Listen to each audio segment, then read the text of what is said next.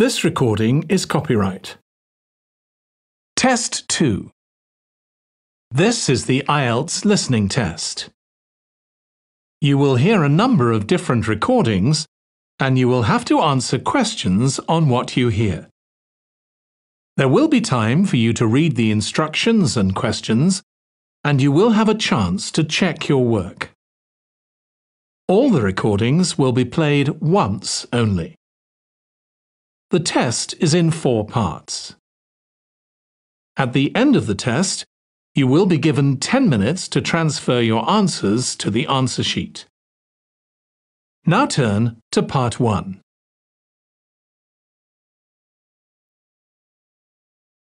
Part 1. You will hear a woman calling a tourist information office to ask about a festival. First, you have some time to look at questions 1 to 4.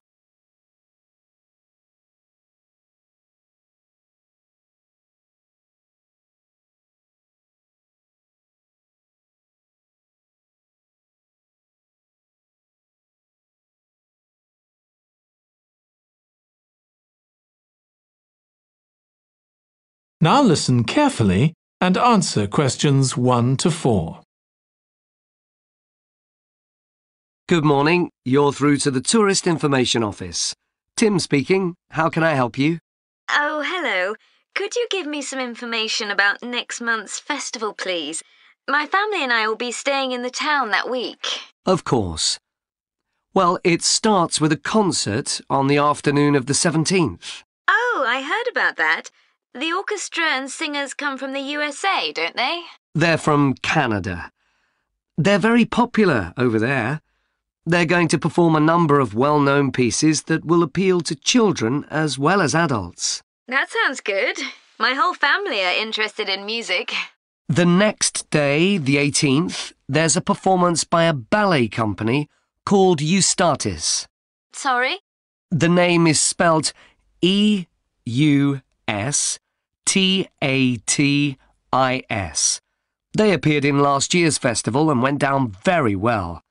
Again, their programme is designed for all ages. Good. I expect we'll go to that. I hope there's going to be a play during the festival. A comedy, ideally. You're in luck. On the 19th and 20th, a local amateur group are performing one written by a member of the group. It's called Jemima.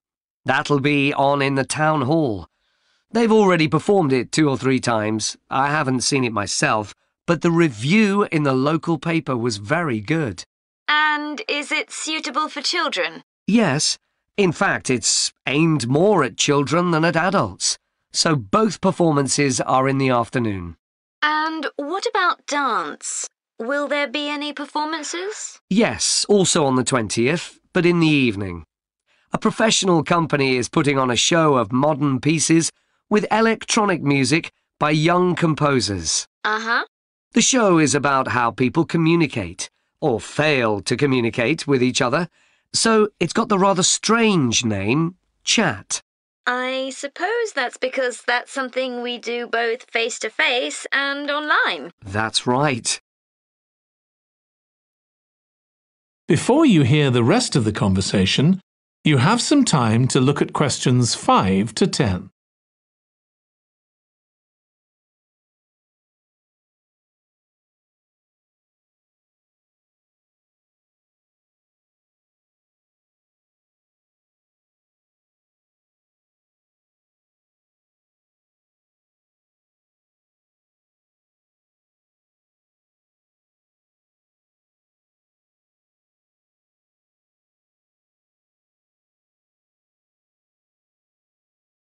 Now listen and answer questions 5 to 10.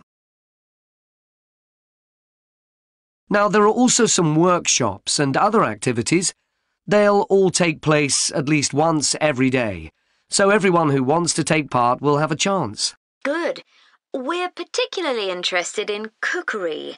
You don't happen to have a cookery workshop, do you? We certainly do. It's going to focus on how to make food part of a healthy lifestyle. And it'll show that even sweet things like cakes can contain much less sugar than they usually do. That might be worth going to. We're trying to encourage our children to cook. Another workshop is just for children, and that's on creating posters to reflect the history of the town. The aim is to make children aware of how both the town and people's lives have changed over the centuries. The results will be exhibited in the community centre. Then, the other workshop is in toy making, and that's for adults only. Oh, why's that? Because it involves carpentry. Participants will be making toys out of wood, so there'll be a lot of sharp chisels and other tools around. It makes sense to keep children away from it. Exactly. Now, let me tell you about some of the outdoor activities. There'll be supervised wild swimming. Wild swimming? What's that? It just means swimming in natural waters, rather than a swimming pool. Oh, okay. In a lake, for instance. Yes. There's a beautiful one just outside the town, and that'll be the venue for the swimming. There'll be lifeguards on duty, so it's suitable for all ages. And finally, there'll be a walk in some nearby woods every day. The leader is an expert on insects. He'll show some that live in the woods and how important they are for the environment. So there are going to be all sorts of different things to do during the festival. There certainly are. If you'd like to read about how the preparations for the festival are going, the festival organiser is keeping a blog. Just search online for the festival website, and you'll find it. Well, thank you very much for all the information. You're welcome. Goodbye. Goodbye. That is the end of part 1. You now have 1 minute to check your answers to part 1.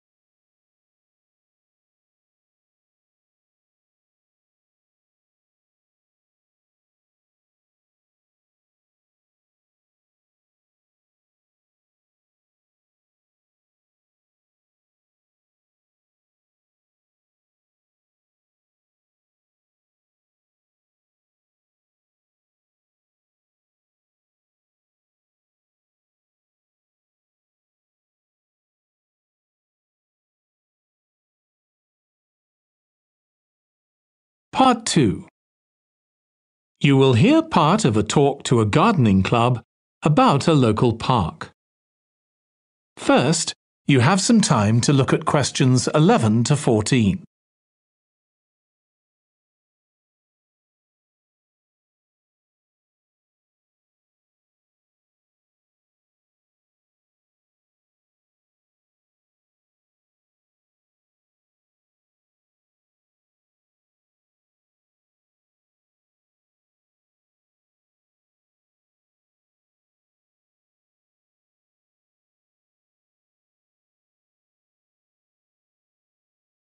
Now listen carefully and answer questions 11 to 14.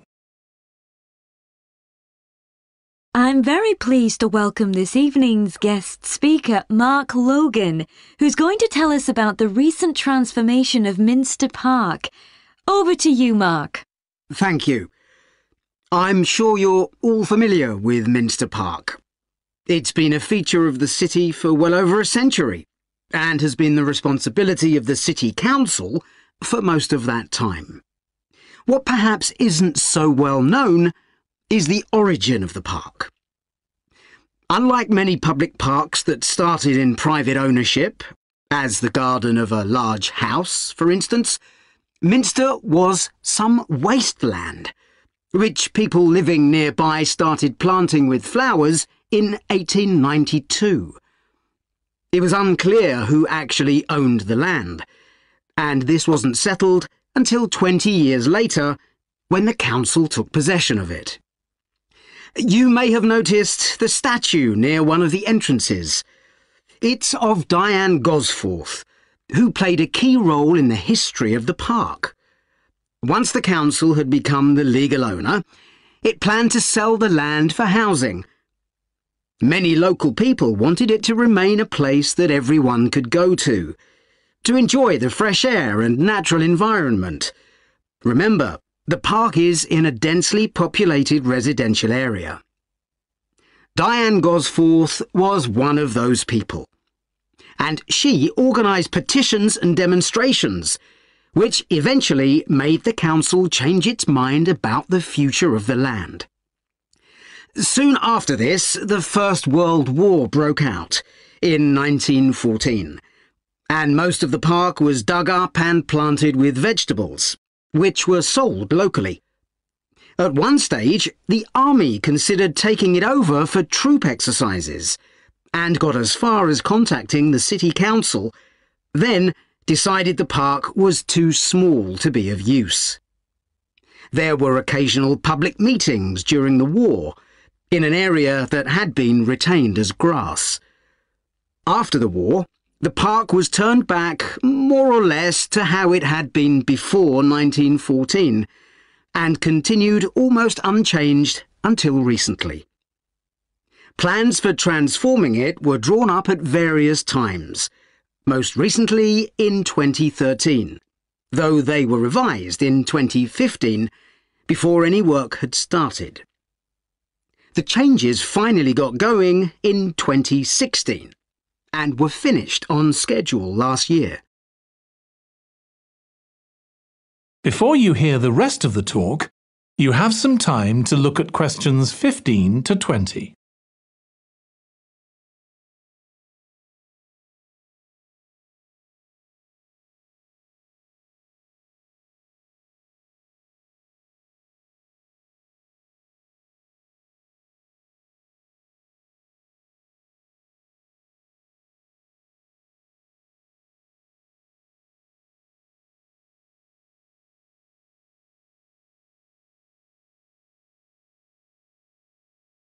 Now listen and answer questions 15 to 20. OK, let me tell you about some of the changes that have been made and some things that have been retained. If you look at this map, you'll see the familiar outline of the park, with the river forming the northern boundary, and a gate in each of the other three walls. The statue of Diane Gosforth has been moved. It used to be close to the south gate, but it's now immediately to the north of the lily pond, almost in the centre of the park, which makes it much more visible.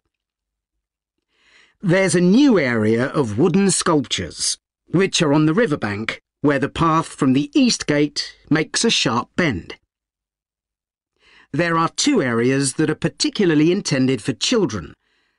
The playground has been enlarged and improved, and that's between the river and the path that leads from the pond to the river. Then there's a new maze, a circular series of paths separated by low hedges. That's near the west gate. You go north from there towards the river and then turn left to reach it. There have been tennis courts in the park for many years, and they've been doubled, from 4 to 8. They're still in the southwest corner of the park, where there's a right-angle bend in the path. Something else I'd like to mention is the new fitness area. This is right next to the lily pond on the same side as the west gate. Now, as you're all gardeners, I'm sure you'll like to hear about the plants that have been chosen for the park. That is the end of part 2.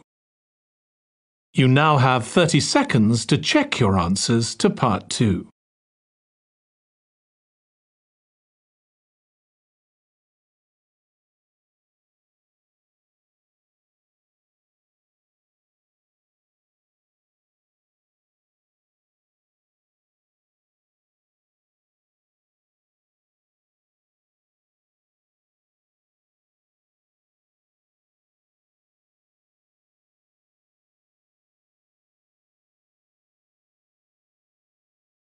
Part 3. You will hear two students of English called Kathy and Graham planning a display on 19th century British life and literature for a university event. First, you have some time to look at questions 21 to 24.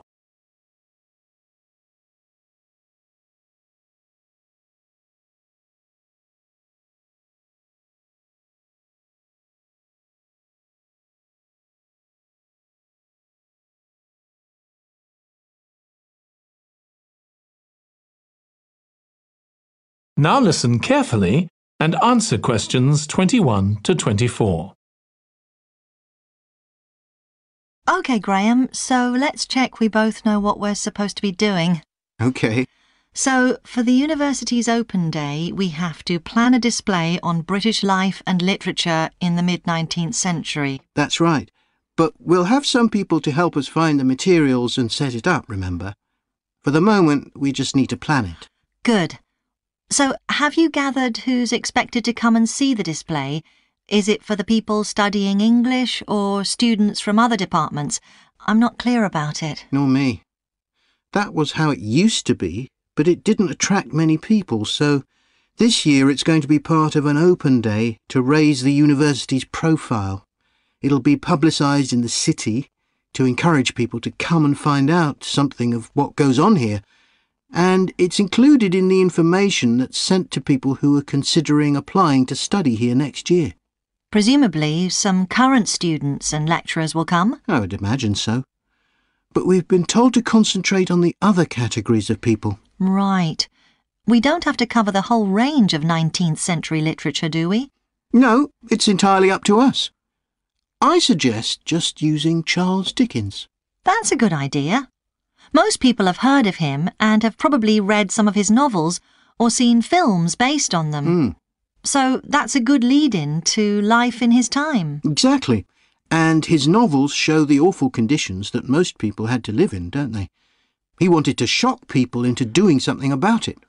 Did he do any campaigning other than writing? Yes, he campaigned for education and other social reforms and gave talks. But I'm inclined to ignore that and focus on the novels. Yes, I agree. Before you hear the rest of the discussion, you have some time to look at questions 25 to 30.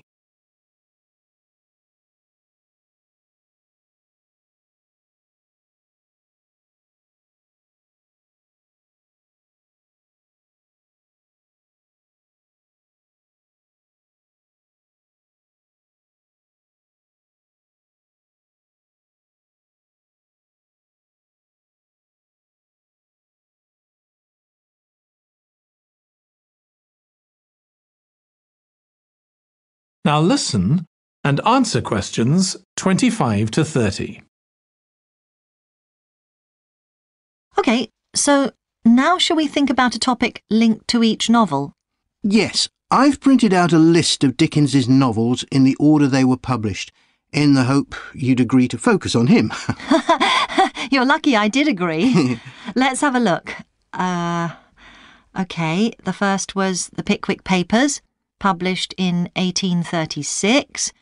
It was very successful when it came out, wasn't it? And was adapted for the theatre straight away.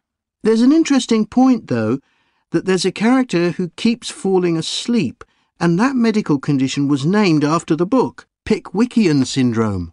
Oh, so why don't we use that as the topic and include some quotations from the novel? Right.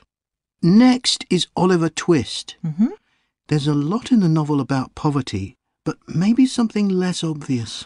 Well, Oliver is taught how to steal, isn't he? We could use that to illustrate the fact that very few children went to school, particularly not poor children, so they learnt in other ways. Good idea. What's next? Maybe Nicholas Nickleby?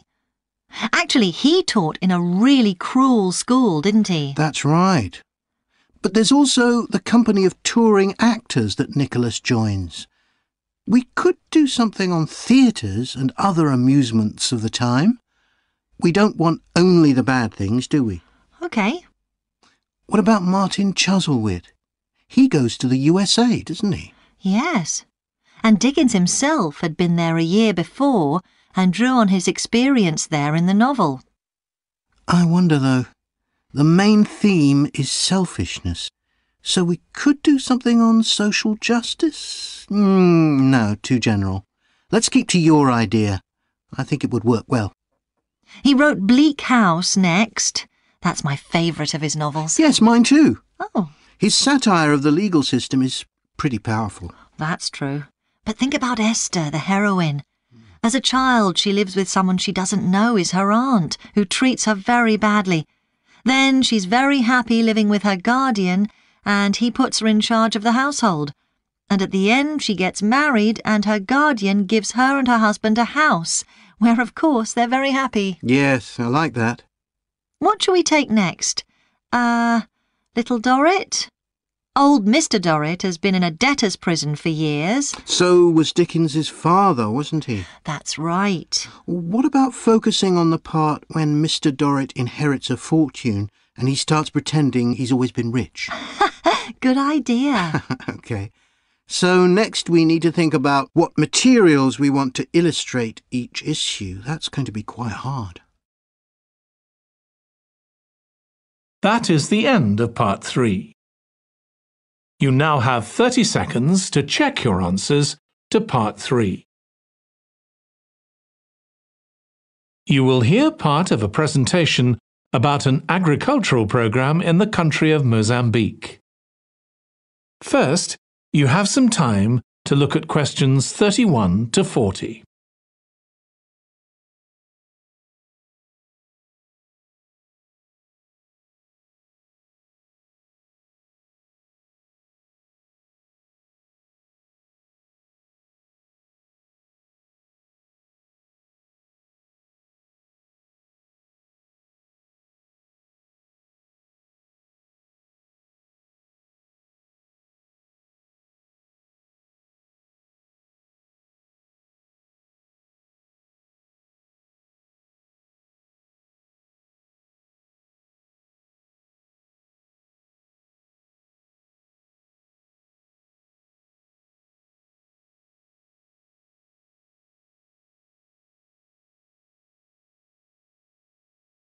Now listen carefully and answer questions 31 to 40. I'm going to report on a case study of a programme which has been set up to help rural populations in Mozambique, a largely agricultural country in Southeast Africa. The programme worked with 3 communities in 𝐂𝐀𝐋𝐋 district near the Limpopo River. This is a dry and arid region with unpredictable rainfall. Because of this, people in the area were unable to support themselves through agriculture, and instead they used the forest as a means of providing themselves with an income, mainly by selling charcoal. However, this was not a sustainable way of living in the long term, as they were rapidly using up this resource. To support agriculture in this dry region, the programme focused primarily on making use of existing water resources from the Limpopo River by setting up systems of irrigation, which would provide a dependable water supply for crops and animals. The programme worked closely with the district government in order to find the best way of implementing this. The region already had one farmers' association, and it was decided to set up 2 more of these. These associations planned and carried out activities including water management, livestock breeding and agriculture, and it was notable that in general women formed the majority of the workforce. It was decided that in order to keep the crops safe from animals, both wild and domestic, special areas should be fenced off where the crops could be grown. The community was responsible for creating these fences, but the programme provided the necessary wire for making them. Once the area had been fenced off, it could be cultivated. The land was dug so that vegetables and cereals appropriate to the climate could be grown, and the programme provided the necessary seeds for this. The programme also provided pumps so that water could be brought from the river in pipes to the fields. However, the labour was all provided by local people, and they also provided and put up the posts that supported the fences around the fields.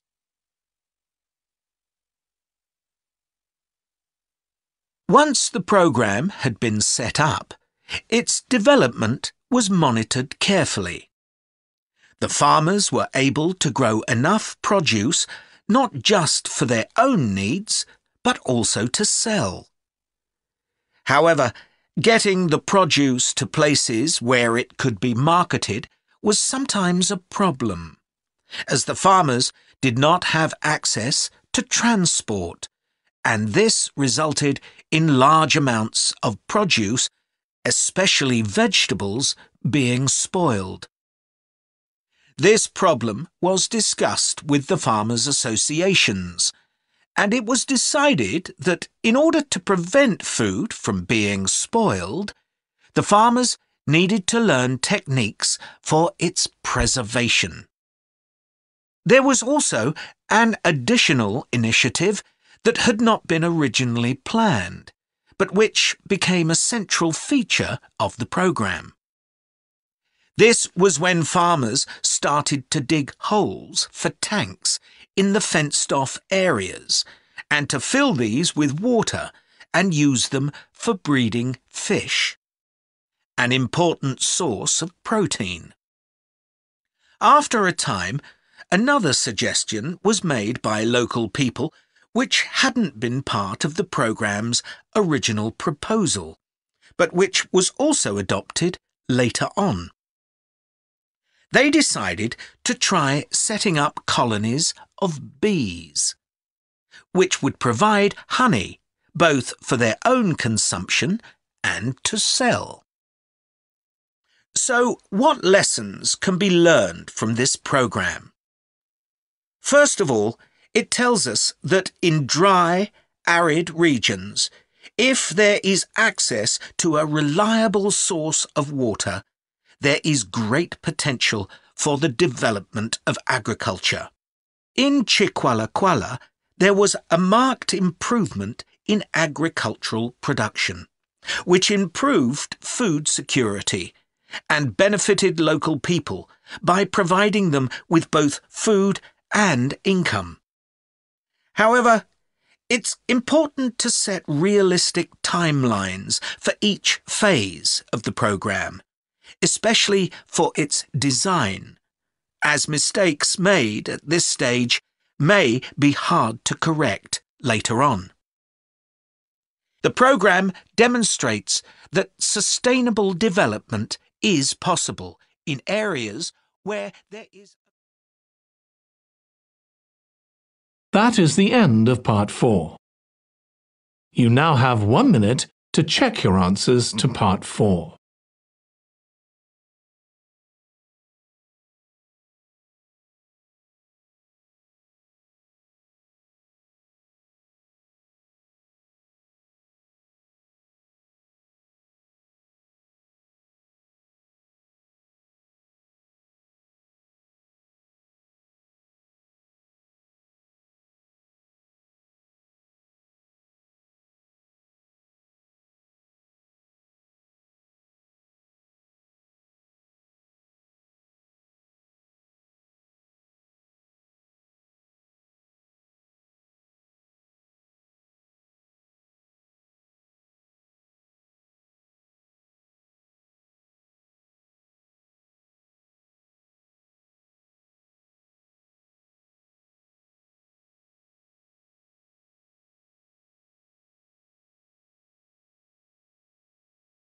That is the end of the listening test.